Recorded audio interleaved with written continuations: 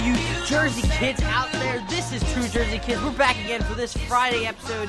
I am your host this evening for all the video game car crash things that happen this evening. Alongside me is my best friend in the video game business, the best stick handler in the business, Gary Seisler. How you doing today, Gary? Excelente, sir. I'm doing very well. That's very chill. That's good. If you guys didn't know, if you're a new listener, we are a video game podcast. We release every Tuesday and Friday. This is the Friday episode where we give you all, the news has been going on in the video game industry, and there's actually a decent amount that happened this past week, which we're really excited to get into. I'm excited to get into. I'm sure Gary is as well. And also, we have a Tuesday episode that we talk about just a random topic. You guys can submit them. You can tweet us at 2JerseyKids. You can email us, 2JerseyKids@gmail.com. And we talk about specific random topics that are more personal to how we feel about video games in general. Our last episode 36.5, was our favorite final levels and favorite final bosses. And we went into some COD and some Bloodborne. It was a fun time. But yeah, this is Two Jersey Kids, video game podcast. It's a good time. If you're a new listener, you should stick around to the end. Maybe you'll hit that subscribe button. Maybe not. It's your call. But so, Gary, before we get into all the news, what have you been up to, my man? Well, not much video game related, unfortunately. This is how it usually seems. This is how it's been going, honestly, for the past few episodes. Let's be honest. But I've been actually kind of in the Star Wars vibe, so I went out and bought the prequel trilogy, if you can believe it, on Blu-ray. Oh my God! Do you want to try to murder yourself? Is that why you bought the prequels? Keep in mind, I'm trying to just fill out my my Star Wars collection. So I guess it was about a year ago I bought the original trilogy on Blu-ray. So I kind of just wanted to fill it out. I picture you watching the prequels, like crying, eating ice cream, like, oh, I want KOTOR 3. Honestly, that's what I picture. Well, I mean, that's partially true, but honestly though, I just wanted to just sit back and watch the movies. Now, for episode 1, I just finished it last night, and basically if I ignore everything with Jar Jar Binks in it, I can get past how bad that character is and how much I hate the character. But it's okay. It's okay to watch Darth Maul. It was worth seeing that encounter at least. Unfortunately, now I have to go on to episode 2. Darth Maul is my boy. He could have been a good character, but they made him just irrelevant. But episode 2 I'll be watching tonight, which, well, all bets are off. If I wasn't so hell-bent now on not drinking as much as I used to, I'd probably be the whole 6-pack deep by midway through the movie. So God, we'll see how that goes. You're going to see how much of a slog episode 2 is. That was terrible. Oh, believe me. I know. I will say this. I liked episode 3. Okay, I said this before. It's the strongest one of the prequels. I actually look forward to seeing. I look forward to watching that movie because I like 1 more than. But maybe I'm biased because I don't like Anakin. I feel like the less Anakin there is better, and that's why I don't like the 3rd one as much. Even though it has a great fight scene, they both have good fight scenes. I just feel like it has more to that movie. Everything matters. Number 1 because you don't like Jar Jar, which granted, Jar Jar sucks balls, but. Yeah, he ruins the whole goddamn movie. I mean, he's terrible, and then I hate to be this guy, but also Anakin, Jake Lloyd was also equally awful in that movie. Not necessarily his fault because pod racing. Not necessarily his fault. I think it's more of the writing on George Lucas's part, but I blame George Lucas for the mess that were the trilogies. So anyway, all the green screen that he had, these characters just acting, trying to imagine all this shit happening. Instead of practical effects, which never seems like it works out nearly as much as you would like it to. Especially if because I remember seeing behind the scenes, it seemed like these actors were just acting by themselves, not with anybody around them. Which at least if you're acting CGI, which I think you had to do a lot, in Guardians of the Galaxy 2, but at least there was multiple people in the same shot, so you can placate off of each other instead of just being. On green screen, pretending to talk to some flying character saying, "Honey!" Yeah, I agree, man. That's gotta be so weird. I don't know. I mean, the writing was. What do you call it? The script and the dialogue was really clunky in those movies, and obviously that didn't help anything. So that's pretty much been what I've been doing. I'm actually going to post on Twitter later. I dug out some of my old Lego Star Wars things I had laying around. Nerd. And yeah, basically. And I basically put them on display in my game room. It looks pretty badass now, so I want to post some pictures on there. But that's honestly all I've been up to. Nothing too crazy. Adam, what's been going on in your life? Kind of the same thing with not having a game to play. I haven't played NBA in the past week for some reason. It hasn't tickled my fancy, even though I've been watching the NBA Finals. I tried. I played Not Your Hero, which I mentioned, I think, in the last episode, which is like it seems like one of the games that would be perfect for Vita. You hop in, hop out, do quick levels, try to accomplish everything in the level. So it's not really my type of game for sitting down on the PS4 to play. I also try to play Swindle, which is a really cool concept. If people are into this, I may keep checking it out more. It's kind of like a steampunky vibe, where you're playing as like a thief, and after 100 days are up, you're trying to collect the most amount of money in the 100 days by robbing these. I don't know what exactly they are. It's like these fortresses that are guarded by robots, basically.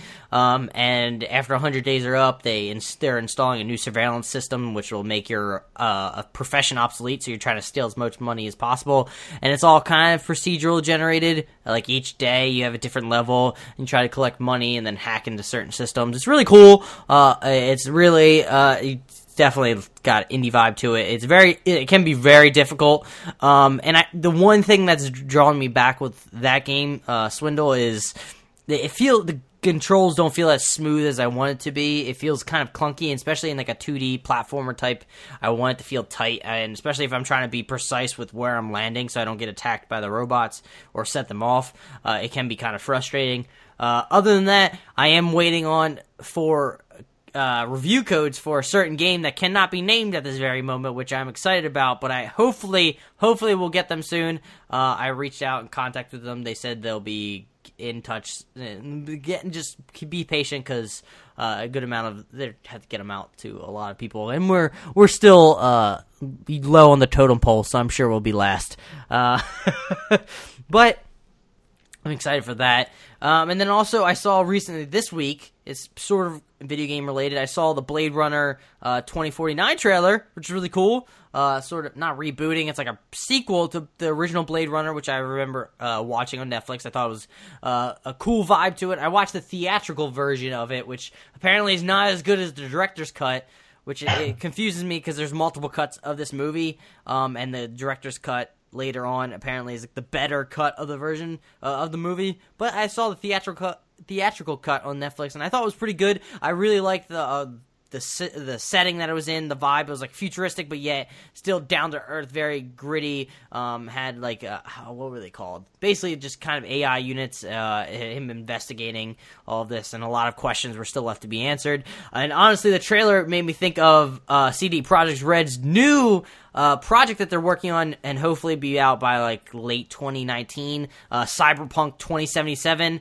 which is supposed to be like set kind of like the Blade Runner style, where it's like sci-fi-y, but more down to earth. I hope anyway, because it looks kind of cool with their concept art. It looks like it's sci-fi, but it still has like gun weapons, so it kind of looks like a very gritty type look to it.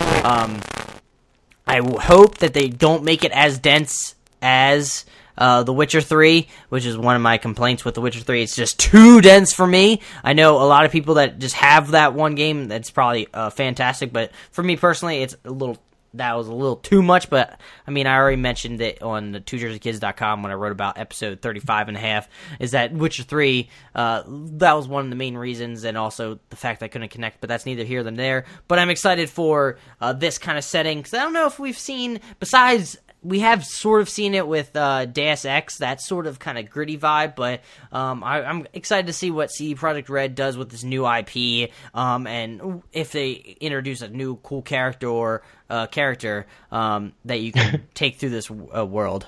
What are you laughing at? Character.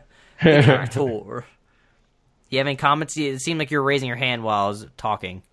Yeah, I mean, I always respected The Witcher for what they accomplished and the amount of support they gave the game, how they designed the game, and I thought it was a beautiful game all around. I just never personally got into it. I know, I'm crazy. But I hope this one, though, this futuristic sci-fi type of thing going on, I hope it turns out well, because I love sci-fi. I love games that basically anything sci-fi related I'm all about, so hopefully it's something I can look into in the future. It's like you're a Star Wars fan or something. Yeah, I mean, imagine that, right? Crazy. But now that we're done talking about us, let's get into the first segment of our, this whole Friday episode, which is This Week in Gaming History, where Gary breaks down some of the games that were released way back when. And, it is brought to you by Garrett hates when I do this, Gatorade, but not really, because we're not sponsored by them, but I like to do it because it's, I don't know. Just cause it's because it's mildly amusing. But yeah, anyway, there are only actually a couple games that I was able to find that were interesting to me anyway. And honestly, there weren't really like many big name titles out there, strangely enough. But anyway, the first one that I found was actually Lego Pirates of the Caribbean, released on Nintendo Wii, 3DS, Xbox 360, PS3, PSP, and Nintendo DS back in 2011. I've always been a fan of the Lego games. I'd never played the Pirates of the Caribbean ones, but I did get a chance to play the shocking Star Wars ones, and I thought they did a really good job with those back then, because they didn't even have voice acting, and I think that's changed since then. Yeah. It was more like it was kind of all like a lot of physical comedy in those earlier versions of the games, and they did a really good job, so I always enjoyed them. The second game I have is actually Rise of Nations, Rise of Legends, which was released on Windows back in 2006.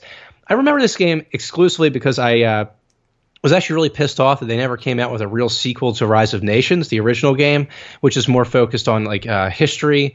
Like you basically, it was a real-time version of Civilization. So you would choose a nation and then build them up into the modern era, I guess you could say. And I was kind of always annoyed because I thought Rise of Legends was kind of like just I wasn't really interested in the mythology or the Greek gods and all that stuff. So I never really got into that too much.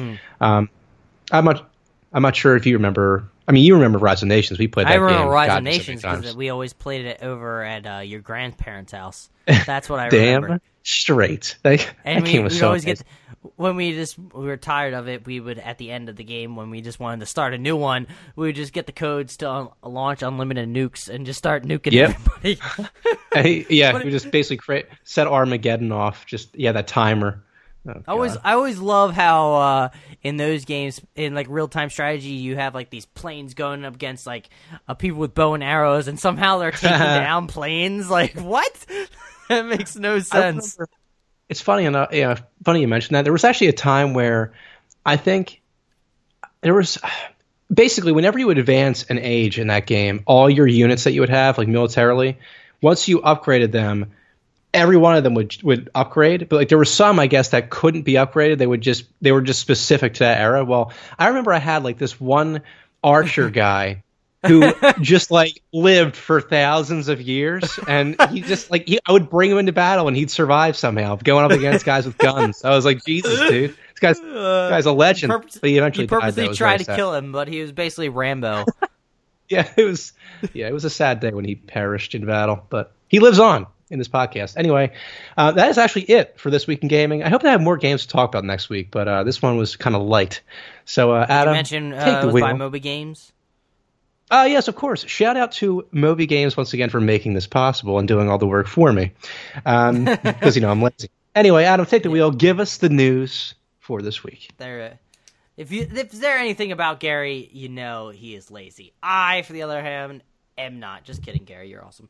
Moving on to the articles this week. All the news has been going down. According to Jason Schreier over Kotaku, he writes, BioWare Montreal has been scaled down, and Mass Effect has been put on ice for now. In the wake of BioWare's polarizing Mass Effect Andromeda, fans have wondered where the lauded sci-fi series will go next. The answer, according to people familiar with the studio, is nowhere, at least for the time being. BioWare has put Mass Effect on hiatus and turned Andromeda's developer, BioWare Montreal, into a support studio, according to 4 sources close to the company. That doesn't mean there will never be another Mass Effect game, of course. It's unlikely that BioWare will kill the popular sci-fi franchise, but BioWare is letting Mass Effect sit for a while rather than putting staff on Andromeda's follow-up right away, the sources said. Last month, a number of BioWare Montreal employees were transferred to the studio EA Motive, also based in Montreal, to work on Star Wars Battlefront 2. Those remaining at BioWare Montreal will help support BioWare's other games, including the new intellectual property codenamed Dylan, which we expect the company to announce at E3. BioWare Montreal will also continue to patch and support Andromeda's multiplayer. BioWare's main studio in Edmonton is heading up Dylan, while BioWare's other studio in Austin is also helping out with that game. When reached out for comment, publisher EA sent over the following statement attributed to BioWare Montreal studio director Yannick Roy, quote, "Our teams at BioWare and across EA put tremendous effort bringing Mass Effect Andromeda to players around the world. Even as BioWare continues to focus on Mass Effect Andromeda community and live service, we are constantly looking at how we're prepared for the next experience we will create. The teams at EA Worldwide Studios are packed with talent, and more than ever, we are driven collaboration between studios on key projects. With our BioWare and Motive teams sharing studio space in Montreal, we have BioWare team members joining Motive products that are underway.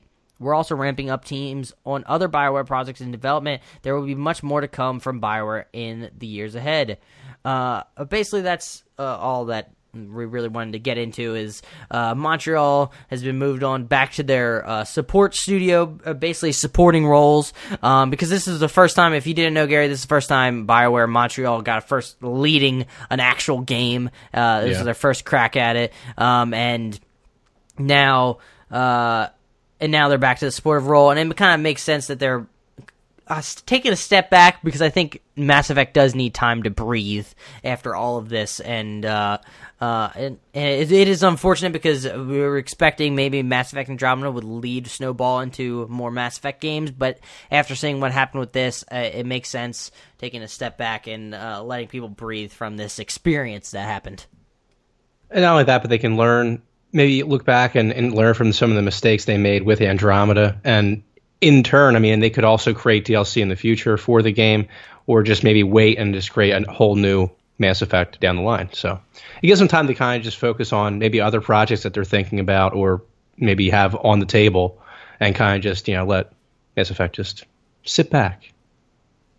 Yeah, I mean, I'm curious if they're actually going to release like a meaty, like, how Mass Effect always releases like a meaty DLC. Yeah. I think it was Mass Effect 2. I think that was wasn't that the one where you're trying to infiltrate somebody's area and steal from them? I can't remember exactly. Mass Effect 2. But the DLC for that. I don't know if I ever played the DLC for Mass Effect 2. Did I? Actually, I think I may have. That's why. BioWare you had to go in. It wasn't that you had to go in and you had that guy that was he was kind of being I don't know how to describe, possessed or something, kind of programmed by that. I can't remember. Damn it, it's been so damn long. I haven't. Yeah, it was a good time. Yeah, it's been a while.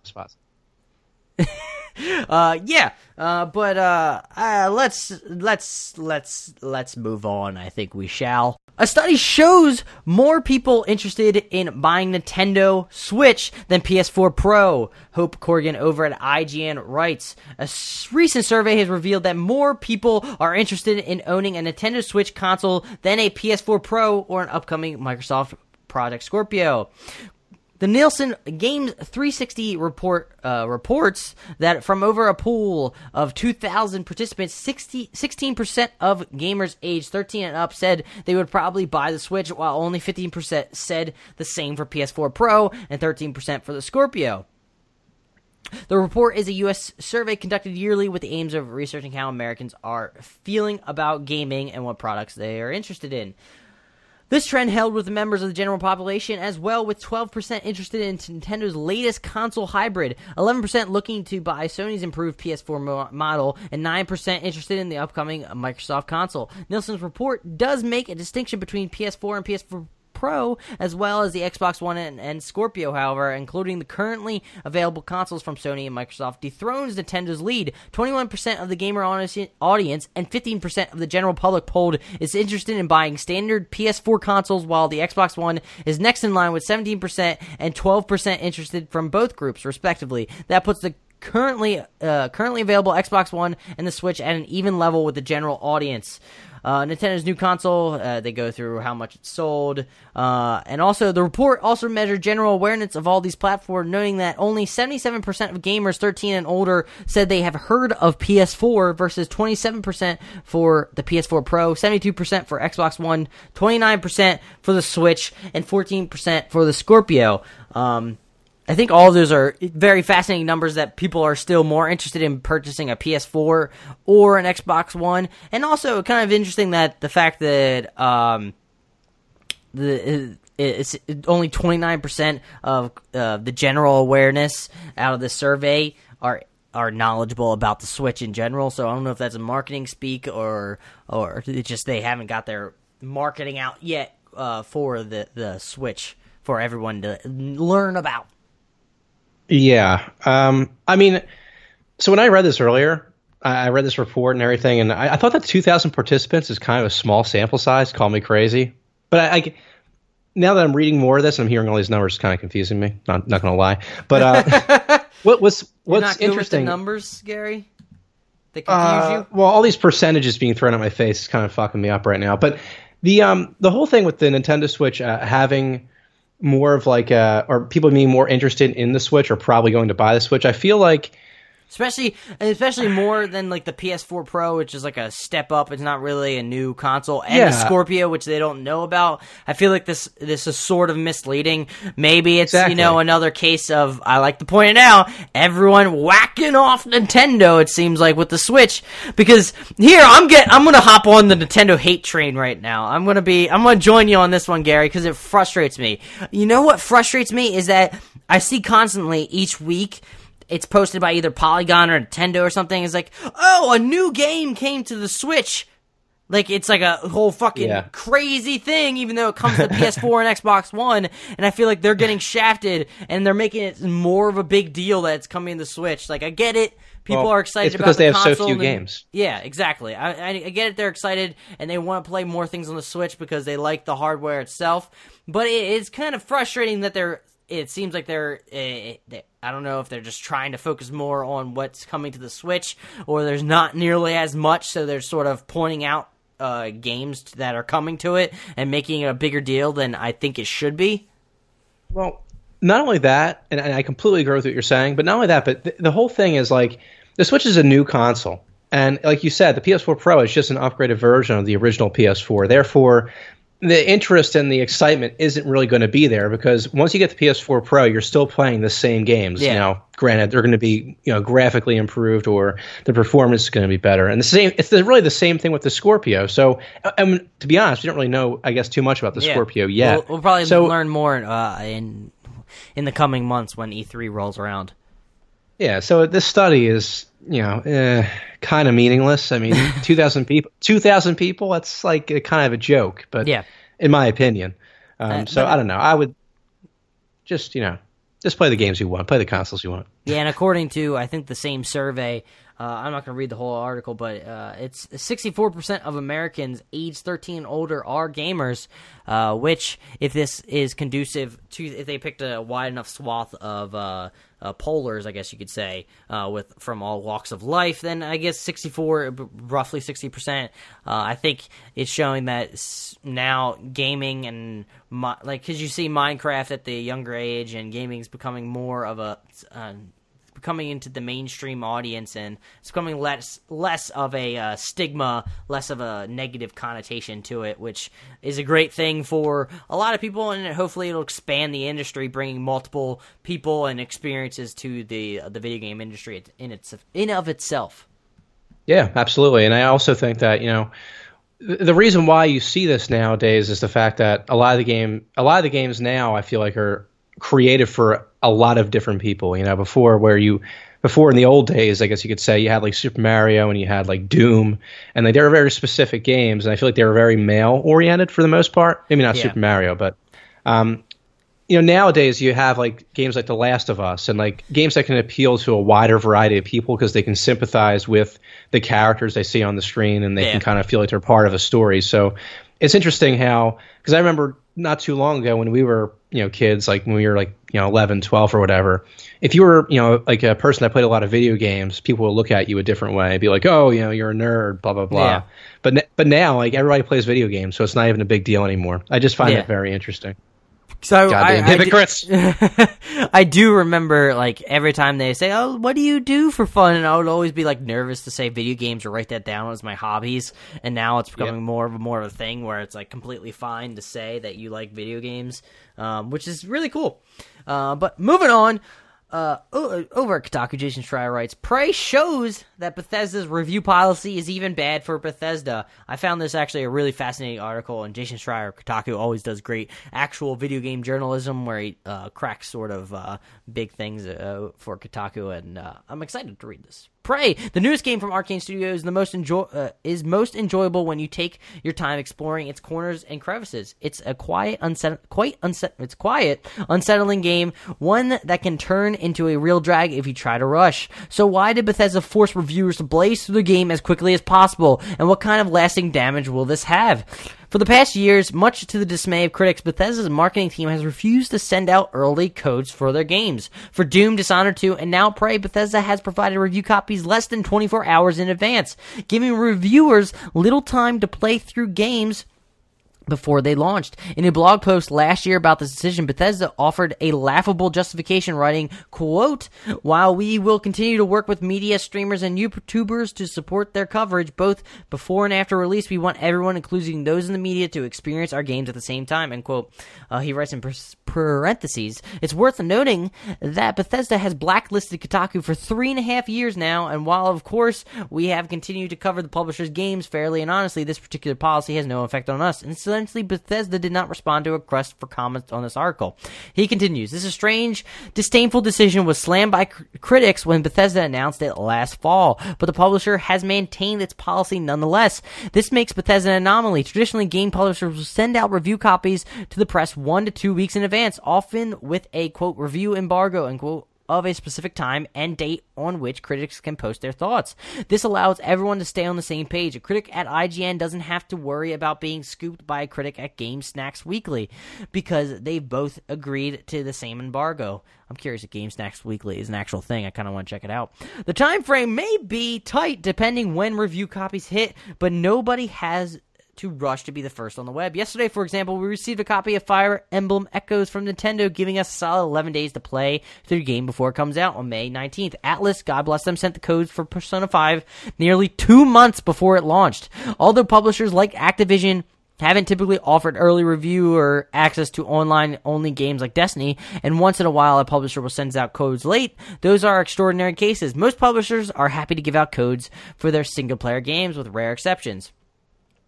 With Prey, as with the last two Bethesda games, the landscape is different. Nobody received the game until May 4th, the day Prey launched. IGN Game Snacks Weekly would again be on the same page, but here there was no embargo. Whoever blazed through the game and wrote his or her review first would get all of that sweet traffic from algorithm-heavy websites like Google and Facebook that reward speed over quality. Although many reviewers, including IGN and Kotaku's, have taken their time with the game in hopes of writing in-depth critiques, others did not. Prey reviewers were popping up as early as May 5th, despite the lack of early code. Some of these early Prey reviews have been positive, others has been harsh. I'll leave it to the readers to decide which reviews are worth reading, but there's one outlet that adds a great deal of significance to this dilemma: Metacritic, a website that aggregates reviews and spits out a nice big number for everyone to look at. As we've reported extensively, Metacritic has a huge impact on the video game industry. Game developers' bonuses are sometimes tied to Metacritic scores, and publishers like to ask for a studio's previous score before deciding whether to greenlight a pitch.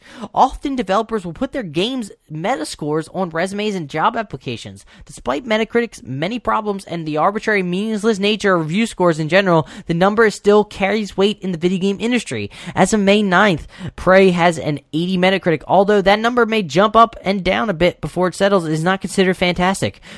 He writes in parentheses, from what I've heard anecdotally, most publishers' Metacritic bonuses require games to hit an 85 or 90. I don't know if Prey has any such bonus. The Metacritic score is based entirely on thoughts of critics who have had the game for 4 or 5 days.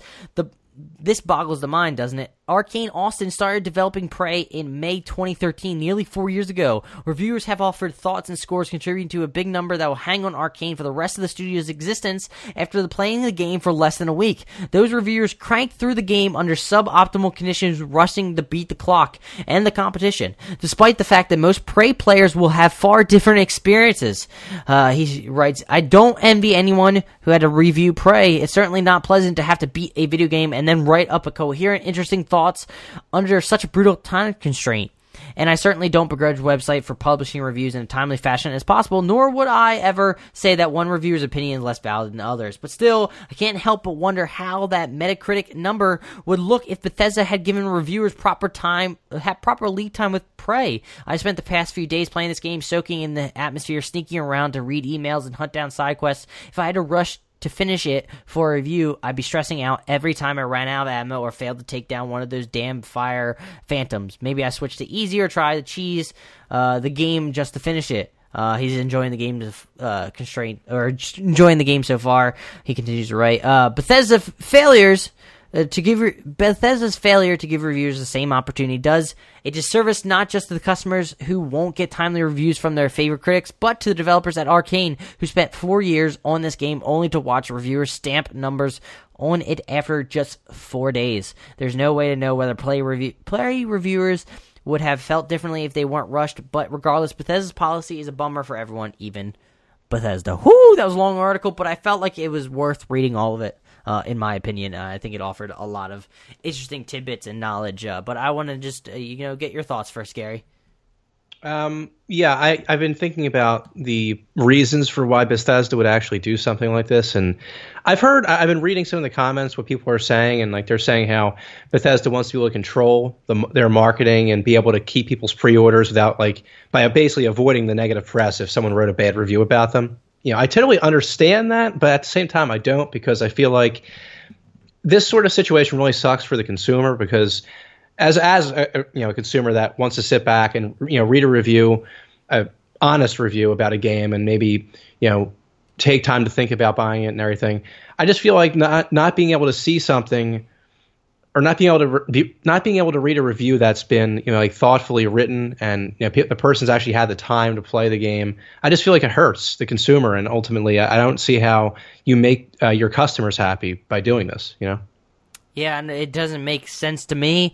It also it affects Bethesda developers themselves. I didn't realize that Metacritic has such an impact on some the developers' bonuses that they get, I don't know, after the game is released, especially if they put 4 years into this game just to have it based on when reviewers have it. Or it makes sense because sometimes reviewers want to get those clicks, especially if they're smaller websites. They want to get the traffic to their websites and hopefully grow. And I stand in the opinion that I don't think review scores really show all too much. I feel like if you want to know what the game is about, you should actually read the review in itself. But review scores, I think, are here, and they probably will stay. And also the fact that developers do use, when they are applying to new positions, they use Metacritic scores on their resume, which is fascinating. That how this review structure does have an impact on the industry in of itself, whether if it's not just the consumers or the media, it's also the developers themselves. By the way, if you remember, we actually covered this back in the day. Probably a few months ago. 12 years ago, when we were 11 years old.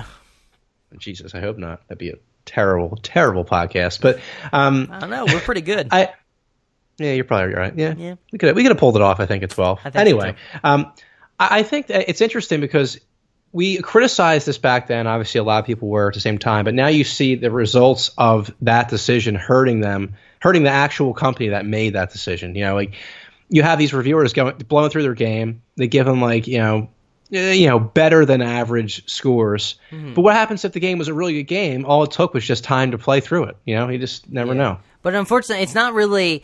This is what it comes down with. You have a large corporation over these developers. It's the publishing aspect of Bethesda that is making these decisions. It's not the game developers. This is what you see all the time with big corporations making large decisions for their bottom dollar, but then just taking away benefits for the employees of themselves, not really considering them. They just want to make the maximize profit out of it, and if they can, if they want to release later on and they see that they get slightly better profits, I'm sure they'll go that route, even though it can hurt their actual employees that are developing these games that they are publishing, which is a shame.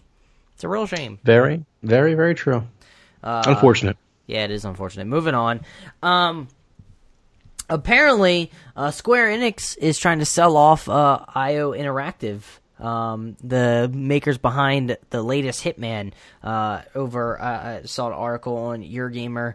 But Square Enix made a statement, quote, "To maximize player satisfaction as well as market potential going forward, we are focusing on our resources and energies on key franchises and studios. As a result, the company has regrettably decided to withdraw from the business of IO Interactive as AS, a wholly subsidiary and a Danish corporation as of March 31st, 2017. So first, I wanted to say good luck to everyone that's in IO Interactive finding a job or a game project to work on. I'm sure you'll land on your feet because I'm hearing great things all the time about Hitman, the episodic, the game that they created. A lot of people really enjoy that game, and also I feel like that's one of their better selling.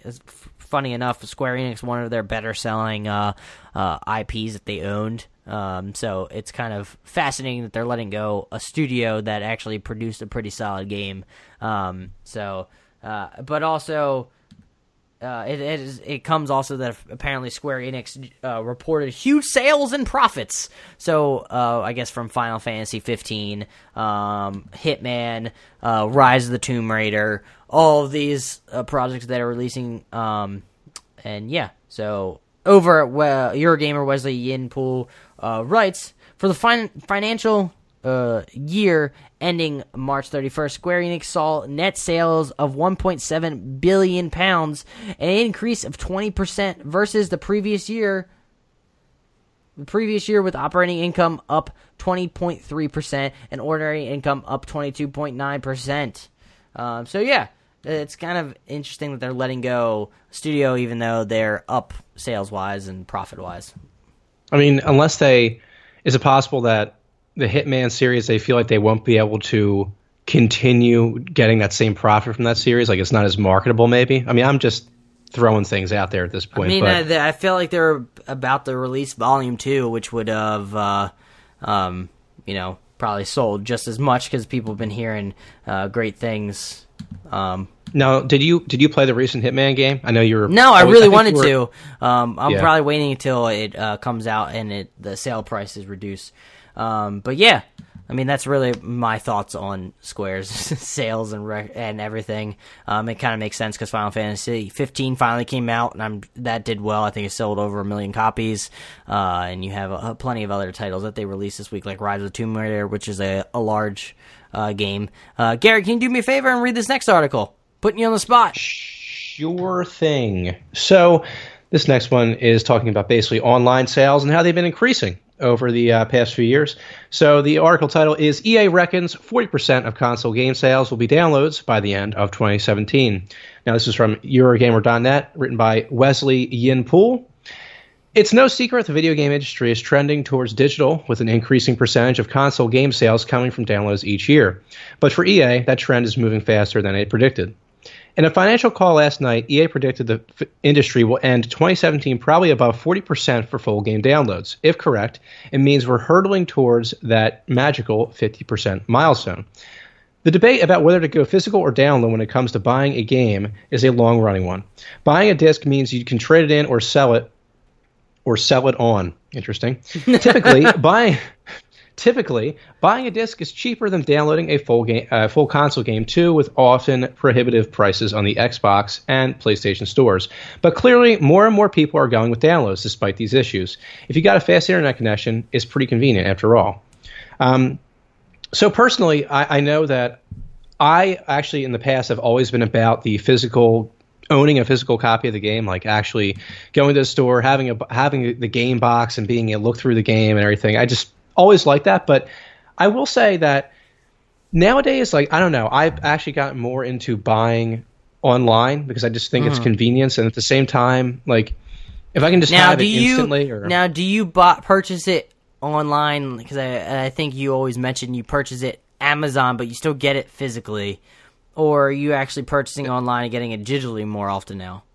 So I have done it, I think with No Man's Sky. Yeah, No Man's Sky I bought, and I got that physical copy of that. Now, that's more expensive than going to the store, I believe, because of shipping. But what I did was, I think, what game was it that I bought? It might have been Horizon Zero Dawn, I think. Or no, yeah, it was.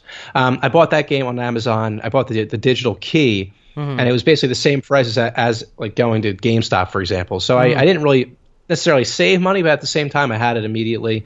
You know, you save money basically through travel or whatever you have to do to get the game itself. So yeah, I personally like buying games online now. I don't know. I just find it convenient and it's easy. I don't have to keep hopping a disc in and out. You know, I sound lazy as hell, but it does help, honestly. I mean, it's annoying chasing discs all the time.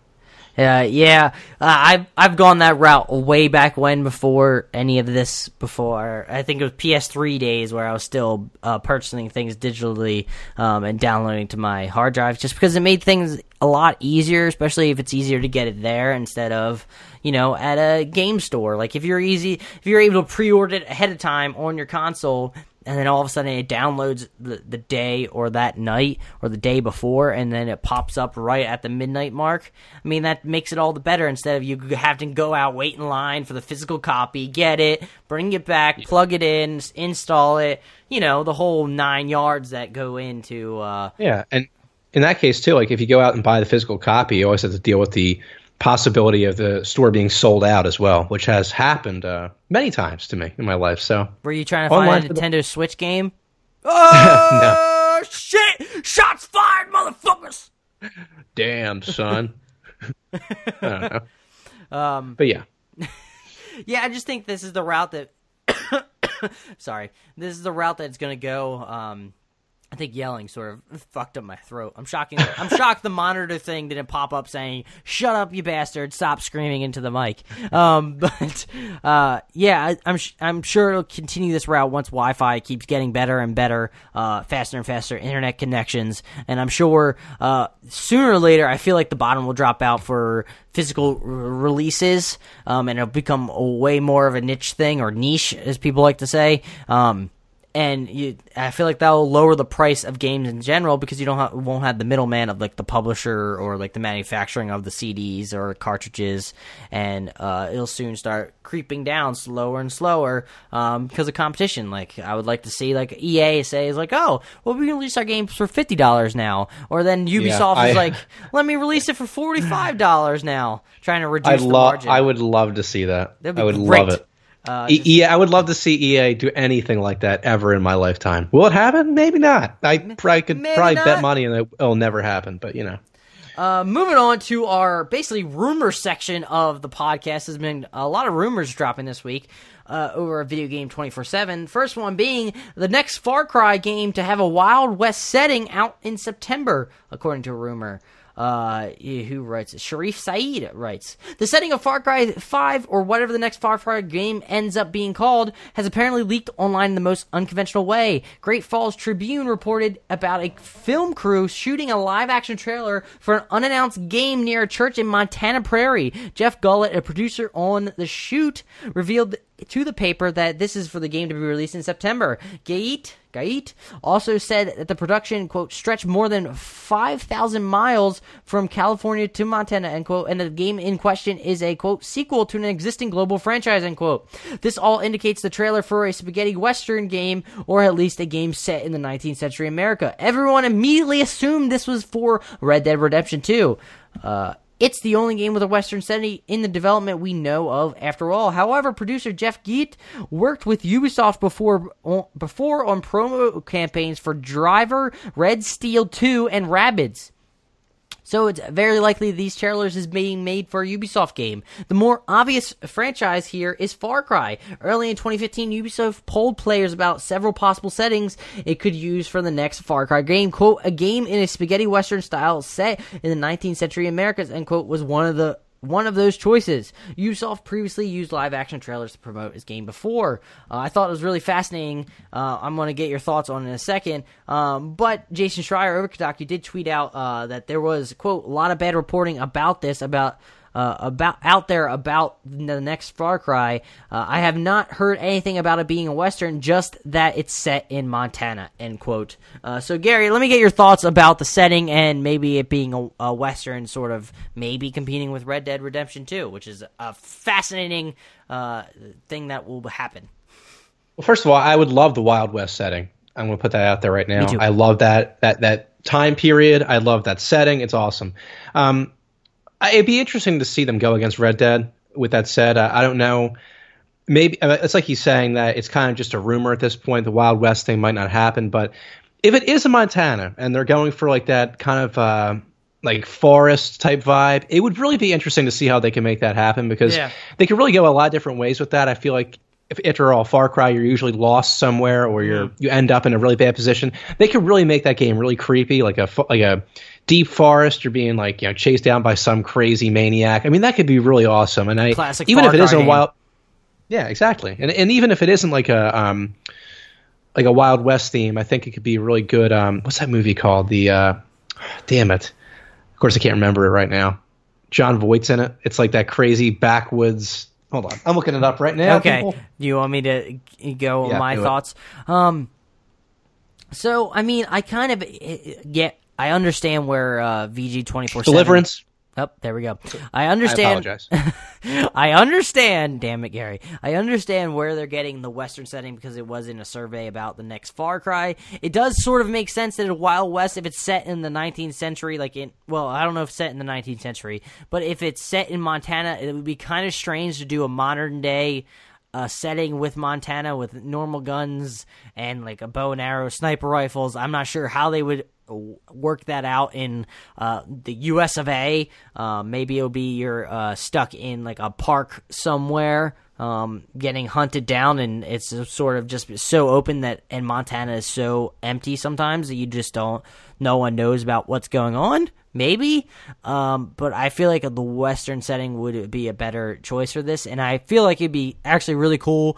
You could still have the bow and arrow, because bow and arrows went way back when, which I always loved using bow and arrow in Far Cry games. But then it'd be cool, like the different weapons that they could use, like a repeater, revolver, all those different types. It would just be a different take on Far Cry and have a new setting, which would be rather cool, in my opinion. Yeah, I honestly, it's a win-win either way. I'm actually, like I said, even if it isn't a Western theme, I like the idea that it's set in Montana. There's just so many interesting ways they could take it. So I'm really excited about this. I'm sure there's going to be some crazy motherfucker after you. I'm sure that'll happen. Hell, yes. Hopefully they can channel what they did in Far Cry 3 with Voss, make him that crazy and that fucking annoying, but in a good way. Yeah. In a good way. That was the problem with Far Cry 4, man. The villain just wasn't. I couldn't hate him really. Like, he was a dick, but I couldn't hate him. Yeah, he didn't provide like that sort of anger that Voss did. That was always like one step ahead, and he just very cocky. Yeah, cocky motherfucker. Oh, so glad when I finally killed him in a psychedelic state. Spoilers. Moving on to the next rumor: the new Assassin's Creed is quote unquote huge, like Skyrim. Purported screen grabs leaks. There it is. Shabana Arif over Video Game 24/7. Rumors about the next Assassin's Creed games have been swirling about during the series' much-needed break. The latest one is suggesting that it'll go down the Syndicate route with a pair of male and female protagonists. Thus far, we've heard that the project's title is Assassin's Creed Empire, and that the setting for the game will be Egypt. WWG claims to have spoken to sources at Ubisoft who have confirmed that the next game will be revealed at E3 in a few weeks, which sort of makes sense. And that the new title is Assassin's Creed Origin. Apparently, the game is quote a vast open world experience and quote set in Egypt, telling the tale of the original Assassin's Guild. Character progression won't be intertwined with the story of the same extent as previous titles in the series, with one of the sources going so far as to compare it to Skyrim. Players can even venture beyond the bounds of Egypt, quote, possibly even as far as Greece, end quote, says WWG. The freedom and exploration sound like a far cry from the usual fare of the franchise. Another source told WWG that Assassin's Creed Origins is the game will be, quote unquote, huge, and the biggest Assassin's Creed game created. Boats and naval combat are also purported to be a part of the gameplay, as you can see in the image posted from a Reddit thread. The guy manning the boat also looks similar to the purported leaked screenshot of the game in February. You can zoom in, E3, blah, blah, blah, blah, blah. It's really fascinating that they're going to go the larger open world route like Skyrim. But the main thing, as I slam my desk, that they need to address in these new Assassin's Creed game, if they come out and they release basically the same cookie-cutter Assassin's Creed bullshit, just in a different area, not changing the way the game plays, not changing the way you feel and move, not changing the way like the button layouts are, or the combat is, or updating the combat, that is. Like, if they, one major thing is if they don't add like a crouch feature, if they don't make it an actual stealth game, which is like being an assassin is what it's supposed to be. You crouching around, you actually stealthing, making it feel like a stealth game instead of you just walking in like crowds, not really being stealthy, running on rooftops. If it's just the same cookie color bullshit that is the other Assassin's Creed games, I'm not going to be interested in it. And I feel like a lot of other people won't be interested in this because, I mean, this is just the same old, same old. Why wait a few years to finally release the game unless you just wanted to wait so you don't have those bug breaking parts of the game? I mean, what is the point, in my opinion? I completely agree with you. And I also think that, I don't know about you, but personally, I'm starting to get tired now of all these games kind of trying to shift over to that open world. Now, I know like Assassin's Creed already has kind of an open world, but yeah. I'm getting tired now of like a lot of these games going to these gigantic worlds, and sometimes they just don't have enough going on to justify why they made a world so big. Like now, this is something Mafia 3 is a good example of that they made the world too large and it felt really empty, even though if it was set in like a linear, smaller open world, just a linear storyline with small side missions that actually felt like legitimate missions, then it would be a fantastic game. But they made the world too large. It felt really empty. It felt like you were doing the same old. And I want to actually play off that because I have something to say about Horizon. Now, I loved Horizon, and I liked pretty much everything about the game, but I also think that the game could survive even if it was a smaller world, if it was more linear mission structure, because I thought the story was tremendous, and I thought that was one thing I loved about that game. I wish that the story went on longer than it did. And I'm sure they did when they were doing Horizon. I wonder if they did think about putting in a linear story where it's more of just like more each level. It's kind of like the Uncharted area where it's just more expansive, but in a linear setting where you can go explore like Last of Us style, go explore little caveats of the world in itself and move linearly through the story. But I did enjoy the open world aspect of it, where the side mission, some of the side quests felt like it was sort of go collect this, but some felt like legitimate. So I want, like I've said, I'm sure they'll build off of that, but I'll stop talking so you can continue, Gary. No, I mean, I completely agree. I just hope that, like you were saying, Assassin's Creed obviously needs a lot of major changes, with how the game performs and the gameplay mechanics and all that stuff. But I just hope that they aren't trying to now, go off into this open world thing and expect that that's just going to kind of like make everybody want to flock back to Assassin's Creed. I hope they take their time and the open world that they create is worth actually exploring and not just like a No Man's Sky sort of thing where you have tons of spots to explore but not a lot to really do. And that doesn't work out in the end, obviously. Mm-hmm. Because most of the Assassin's Creed world, it felt kind of like it was an open world type deal from what I remember playing the game because it's been so long. But it felt more of like a linear story because you only had to go do certain things moving forward, and I don't know, it just felt like you were progressing in one singular direction instead of just going around doing unnecessary side quests. So we'll see how they cope with this. Let's see if they actually change what people probably have been crying out for them to change. Let's not release the game with a bunch of bugs and fucking scary bugs that make people look just like floating eyeballs. But moving on, continue with the video game 24/7 trend that we got going. Brenna Hiller over at Video Game 24/7 writes, an Overwatch League team franchise will cost you $20 million. Whisper says it was originally a rumor, and then Blizzard responds. So I'll get the put that in there.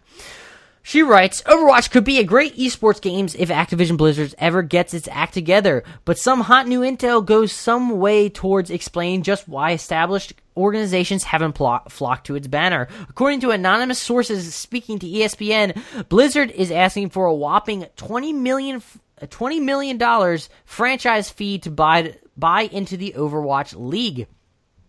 And that's just the minimum price.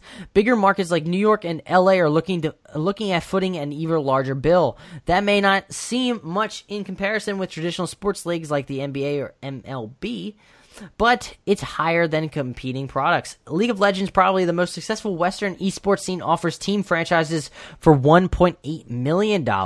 Moreover, the report claims Overwatch League won't guarantee revenue sharing until after 2021, and even then, only if Blizzard hits its financial targets, which were not disclosed.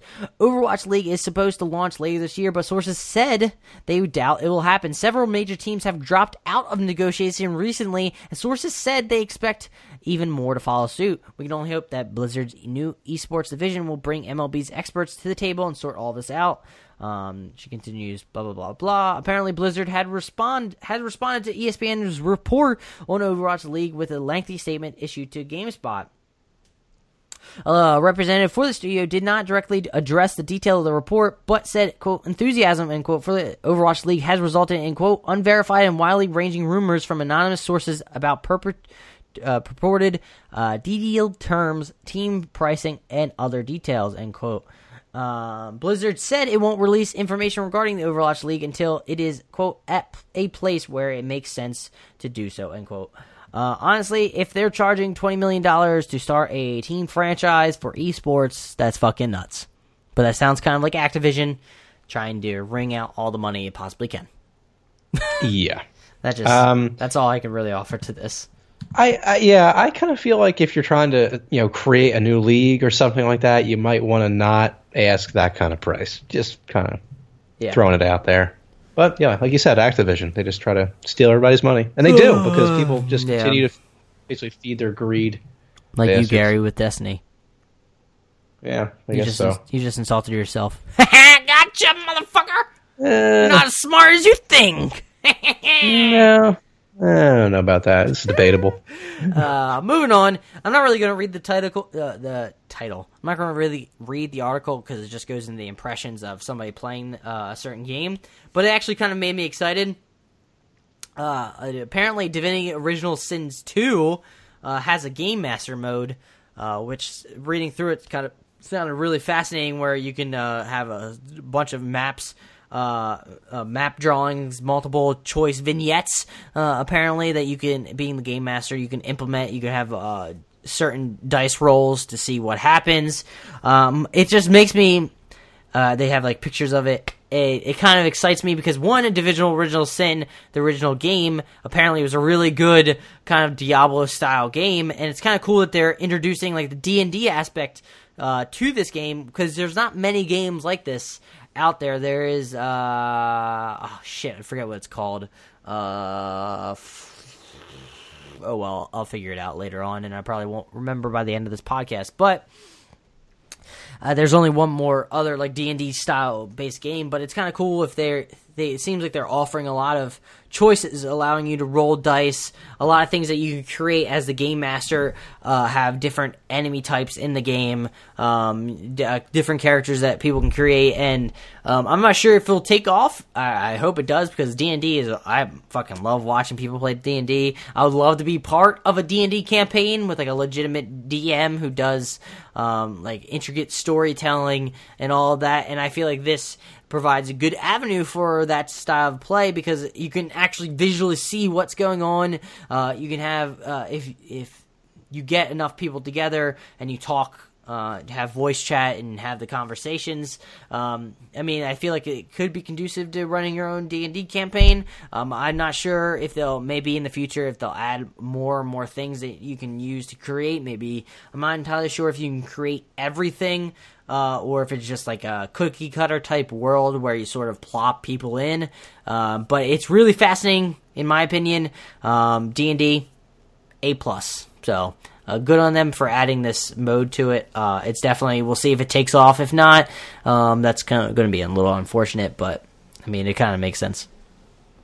Yeah, I mean, I'm not really familiar with these sorts of games. It's not something I'm really too crazy about, but I like the fact that you have so many like you were writing actually in this Google Doc, that there's just seems to be a lot of options and different things, or different ways that you can play this game. And I think that's just a really cool aspect, something unique to this game. And that's what makes D&D kind of fun when you play with friends, is that it allows you to do different choices, and it's sort of like improv. So the DM can just, based on what you decide, you can go out of completely left field of what your decision is, and it takes you down a completely different path. As a character, you progress, gain experience, basically like a video game, but instead of it being like a linear story or one story that's being told, it's sort of like a story you guys, everyone as a party and the dungeon master or game master sort of create together, and that's why I like D&D, because you can tell very interesting stories. So, yeah, I mean, I just wanted to put that in at the end because I thought it was kind of cool that they added that. Didn't expect that from the second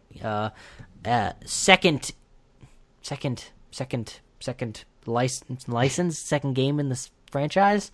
What is the word I'm looking for? I can't remember, but, that's the end of the articles for this week. There was a lot of stuff, Gary. It was pretty good. I feel like it was pretty good. We had some technical difficulties in the middle.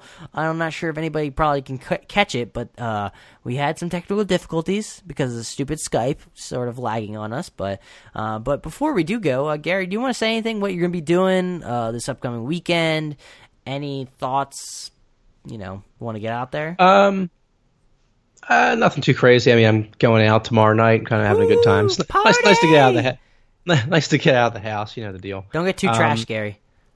I'll try not. Well, actually, no, I won't be, because I am keeping my drinking in check. Nice. Sounds bad. It sounds bad, guys, but I'm actually. Are you the DD? It's fitness. No. It's actually we're actually taking a party bus over. It's kind of cool. Oh, party! But yeah, I mean, just going to be hanging out this weekend, chilling. But other than that, though, just the usual stuff. Thanks for listening. We appreciate every listen. Check us out on iTunes. When you get the chance, give us that review.